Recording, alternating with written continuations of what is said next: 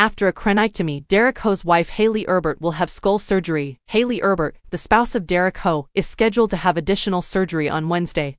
Almost 2 weeks after the Dancing with the Stars judge disclosed that she had an urgent craniotomy. In her Instagram story post, Hough, 38, disclosed that Erbert, 29, will need surgery to replace a large portion of her skull that was removed during her craniotomy. I really feel that Hailey has benefited much from all of the prayers that have been spoken with love and intention for her health. I'm so grateful to all of you, he said to the crowd. Kindly remember her in your prayers. I think the positive vibes from everyone helped her get through these last few weeks. Thank you, we love you. On Friday, Hough posted a video of himself strolling through Washington, D.C., with his spouse. Erbert was seen in the brief video donning a medical helmet. Hailey's doing terrific. Her recuperation has been nothing short of miraculous, he said as the photo's caption. She still has a ways to go with another surgery, hopefully in a few weeks, to insert a skull implant to replace the piece that was removed during the craniotomy. The goal of the procedure, according to Hough, is to restore the skull to its natural shape and protect the brain from injury. Ever since he first revealed on Instagram on December 7 that Erbert was hospitalized because of a cranial hematoma, the Hairspray Live star has been providing fans with little updates. At the end of last night's tour performance in Washington, D.C., my wife Hailey became disoriented and was taken to the hospital, he said at the time. She needed an urgent craniotomy after it was discovered that she had a cerebral hemorrhage from a ruptured blood vessel. Her health is stable. According to the Mayo Clinic, an intracranial hematoma is a collection of blood within the skull, which is typically caused by a blood vessel that bursts in the brain, though it can also be brought on by trauma like a fall or auto accident.